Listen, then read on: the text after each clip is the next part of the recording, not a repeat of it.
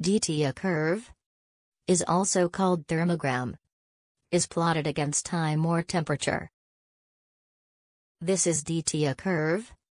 The upper curve shows endothermic reaction, while lower portion shows exothermic reaction.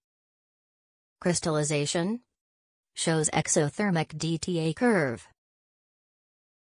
Melting process has endothermic DTA curve. The DTA analyzer has the following features.